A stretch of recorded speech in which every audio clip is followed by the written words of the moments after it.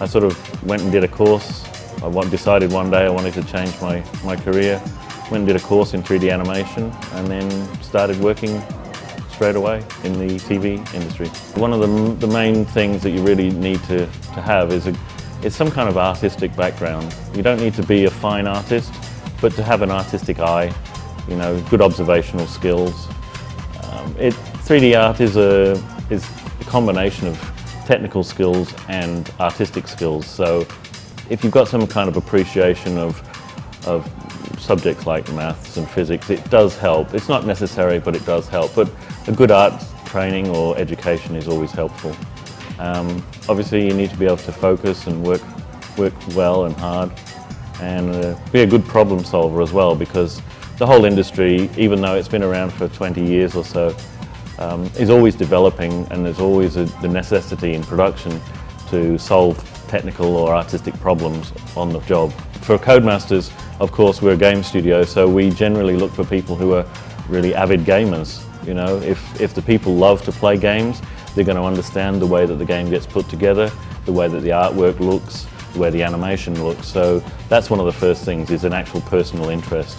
I think one of the things is as people get educated in the public about the concepts of what 3D animation or 3D art is, and that knowledge sort of disseminates amongst people, parents, government, education bodies, as that information sort of spreads out more and more, and people start to understand a little bit more about what the different 3D industries can do, I think that's only going to help to bring the young people, the new art talent, if you like, into the industry, to sort of bolster the industry for the future, because we're always looking for new talent, new skills, talented people. Generally, I'd say that parents probably aren't aware of how lucrative an industry the 3D industry is. The games industry, for instance. The games industry overtook Hollywood in terms of the amount of money that it grossed several years ago. So there's a lot of money being made in a lot of different levels in different companies as well.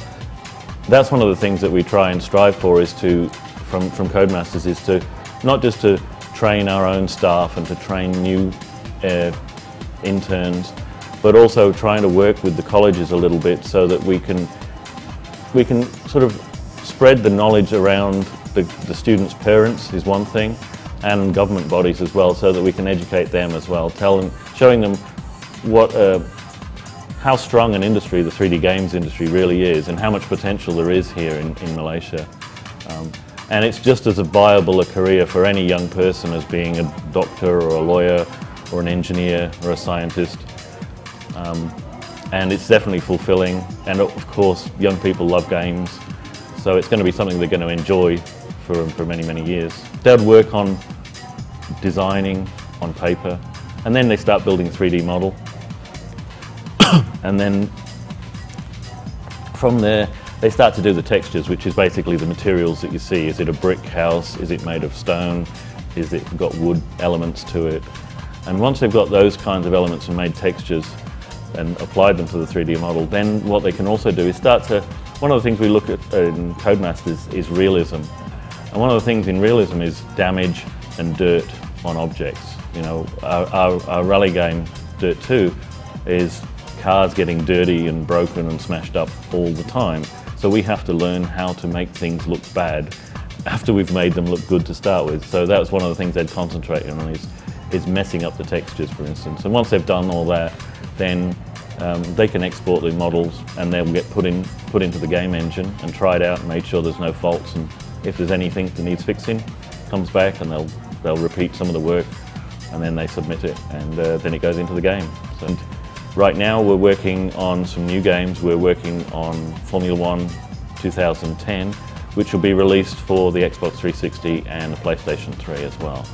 And we are working on a brand new first-person shooter called Body Count, which is technically and artistically, it's a big challenge for us. We've gone for a very stylized, artistic but realistic look, very grimy, dark, dirty, sort of realistic world environments. And one of the things that's a technological and artistic challenge for us is to make almost all of the environments, all of the settings, the buildings, the equipment that's in the game, all shreddable, which basically means as you're going around shooting things, you can destroy them with your gun on many, many levels, which has been a sort of a technical challenge for us to develop the technology to do that kind of thing in an in-game environment.